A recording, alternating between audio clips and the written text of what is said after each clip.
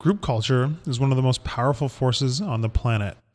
We sense its presence inside successful businesses, championship teams, and thriving families, and we sense when it's absent or toxic. When we look at these organizations, we tend to focus on the people immersed in the culture to gain insight. We focus on what we can see, individual skills. But individual skills are not what matters. What matters is the interaction. In the book, Coyle presents his findings that cultures are created by a specific set of skills. Skill number 1, build safety. How signals of connection generate bonds of belonging and identity. Skill 2, share vulnerability. How habits of mutual risk drive trusting cooperation.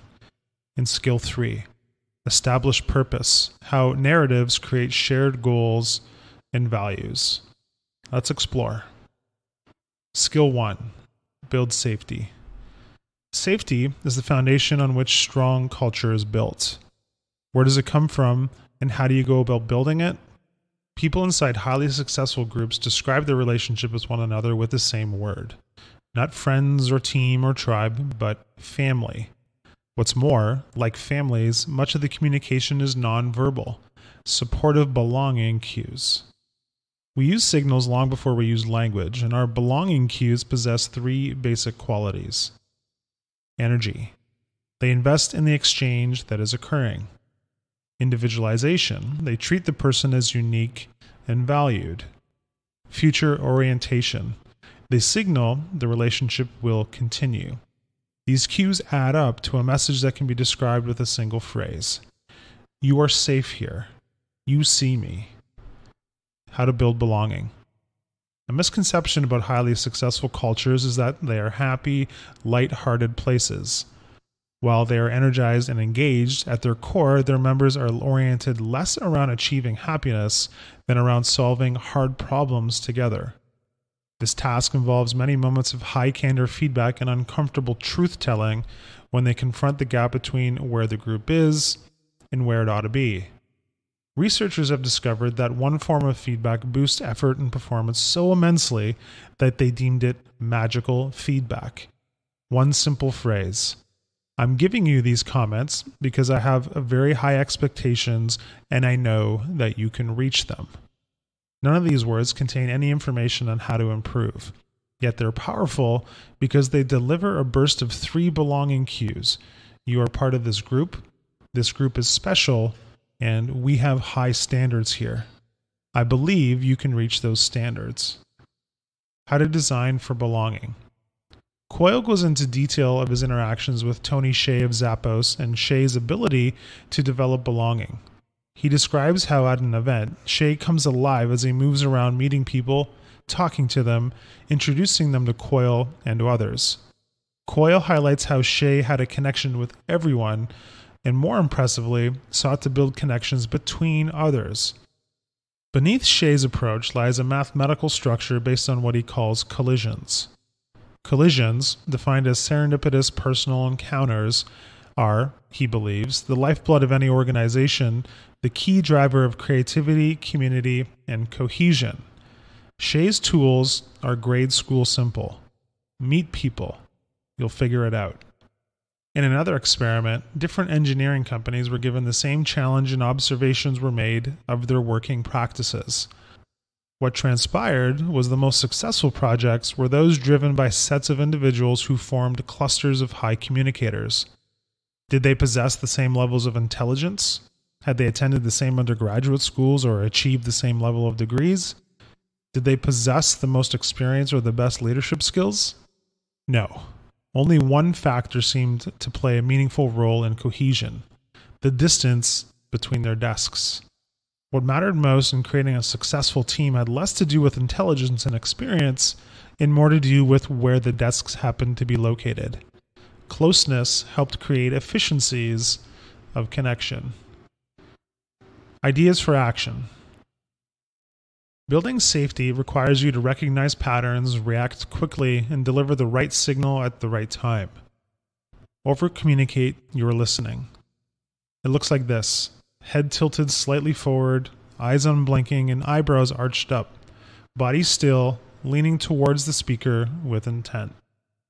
Spotlight your fallibility early on, especially if you're a leader.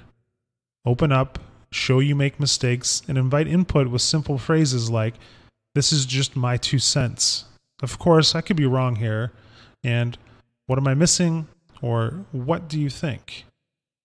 Embrace the messenger. One of the most vital moments for creating safety is when a group shares bad news or gives tough feedback. Don't shoot the messenger. You have to hug the messenger and let them know how much you need that feedback. That way, you can be sure that they feel safe enough to tell you the truth next time. Overdue thank yous. Thank yous aren't only expressions of gratitude, they're crucial belonging cues that generate a contagious sense of safety, connection, and motivation. Capitalize on threshold moments. When we enter a new group, our brains decide quickly whether to connect. So, successful cultures treat these threshold moments as more important than any other. Skill 2. Share vulnerability. The question, "Tell me what you want and I'll help you," can unlock a group's ability to perform. The key involves the willingness to perform a certain behavior that goes against our every instinct. Sharing vulnerability. When you watch highly cohesive groups in action, you'll see many moments of fluid, trusting cooperation. These moments often happen when the group is confronted with a tough obstacle. Without communication or planning, the group starts to move and think as one, finding its way through the obstacle as if they are wired into the same brain. The vulnerability loop. At some level, we intuitively know that vulnerability tends to spark cooperation and trust. People tend to think of vulnerability in a touchy-feely way, but that's not what's happening in successful groups. It's about sending a clear signal that you have weaknesses, that you could use help. And if that behavior becomes a model for others, then you can set the insecurities aside and get to work. Start to trust each other and help each other. The second person is the key. Person A sends a signal of vulnerability. Person B detects the signal. Person B responds by signaling their own vulnerability. Person A detects this signal. A norm is established, closeness and trust increase. Vulnerability doesn't come after trust, it precedes it. Leaping into the unknown, when done alongside others, causes the solid ground of trust to materialize beneath our feet. Being vulnerable gets the static out of the way and lets us do the job together without worrying or hesitating. It lets us work as one unit. Cooperation, though being vulnerable together, does not simply descend out of the blue. It is a group muscle that is built according to a specific pattern of repeated interaction. A circle of people engaged in the risky, occasionally painful, ultimately rewarding process. How to create cooperation with individuals. The Nyquist method. Coyle uses the story of Harry Nyquist, a quiet Swedish engineer in the Bell Labs, as an example. It had to do with regularly eating lunch with Nyquist. Nyquist possessed two important qualities. The first was warmth. He had a knack for making people feel cared for. Every contemporary description paints him as fatherly. The second quality was a relentless curiosity. In a landscape made up of diverse scientific domains, he combined breadth and depth of knowledge with a desire to seek connections. Nyquist was full of ideas, full of questions.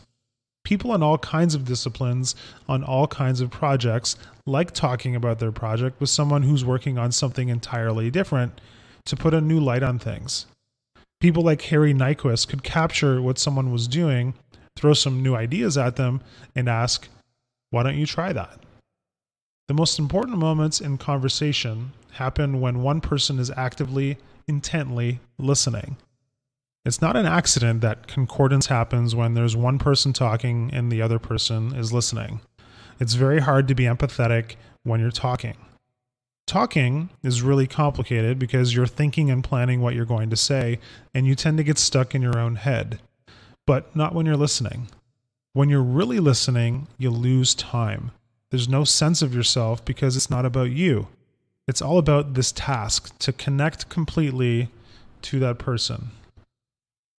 Ideas for action. Make sure the leader is vulnerable first and often. In moments of vulnerability, none carries more power than the moment when a leader signals vulnerability. Try the following. When forming new groups, focus on two critical moments: the first vulnerability and the first disagreement. These small moments are doorways to two possible group paths. Are we about appearing strong or about exploring the landscape together? Are we about winning interactions or about learning together?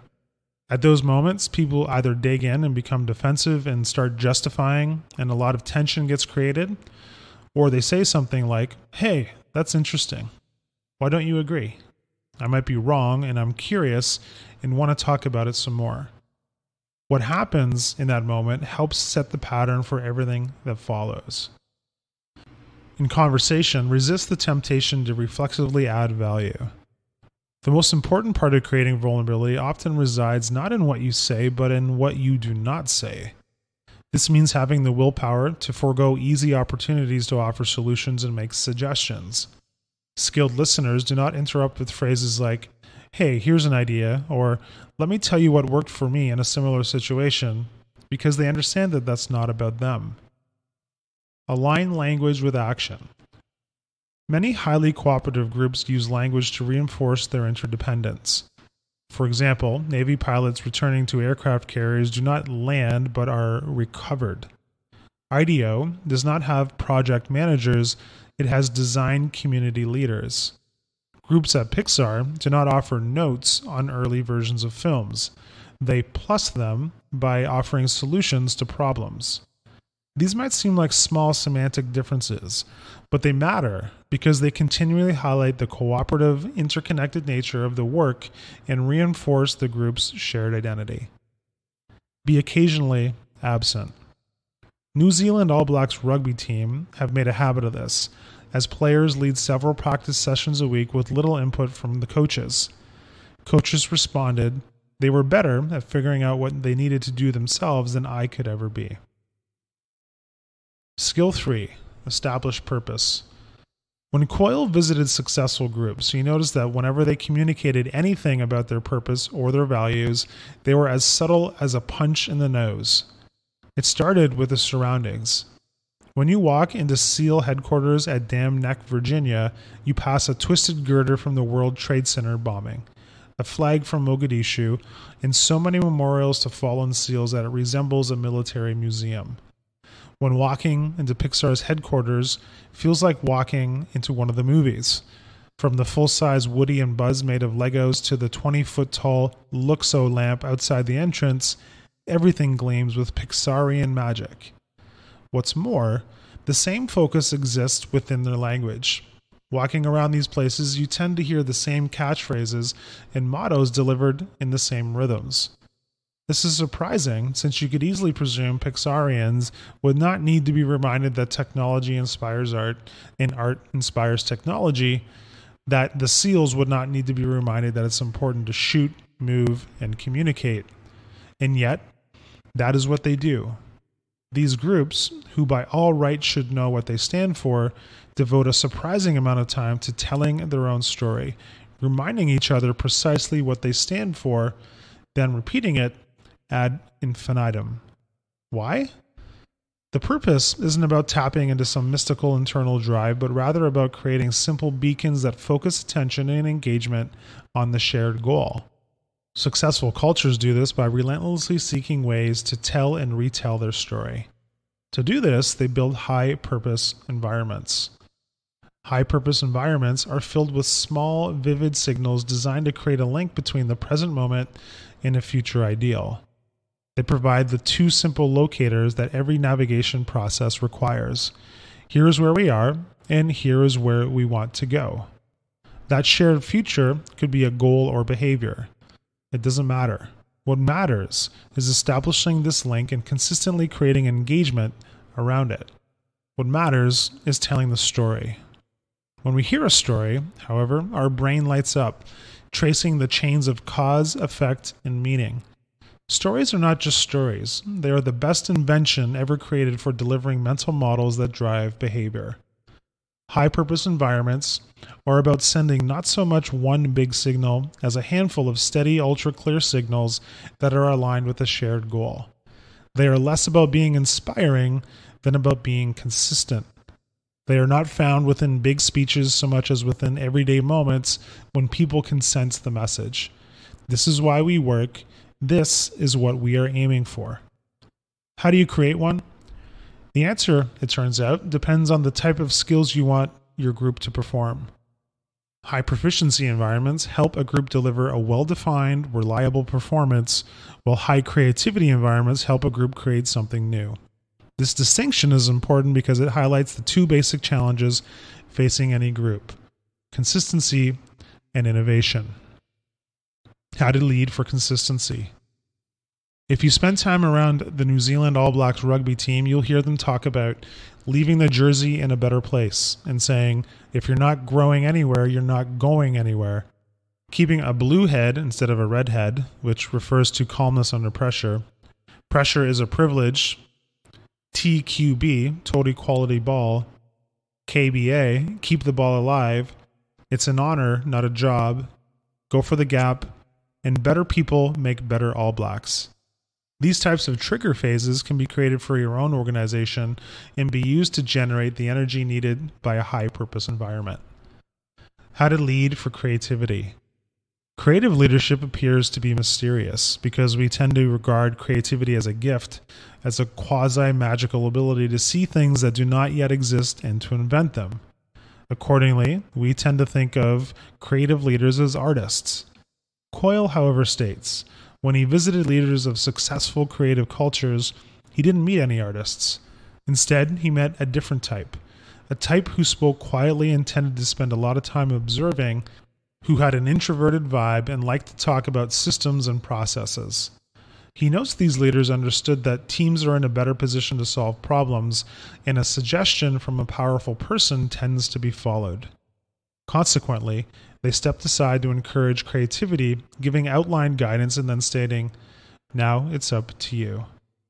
And to conclude, now it is up to you. Hi, I'm Rhonda, and this is an exclusive audiobook video recorded for the Audiobook Master Channel. Enjoy your audiobook and have fun learning. Don't forget to subscribe and hit the notification button so you'll get updated on our next upload. If you liked the video, give us a thumbs up and say your thoughts about the book we just covered. Do you want to listen to a summary or review of a book that we haven't covered in the past? Say it in the comments below or send us a message. Don't forget to check our other uploads. Enjoy listening!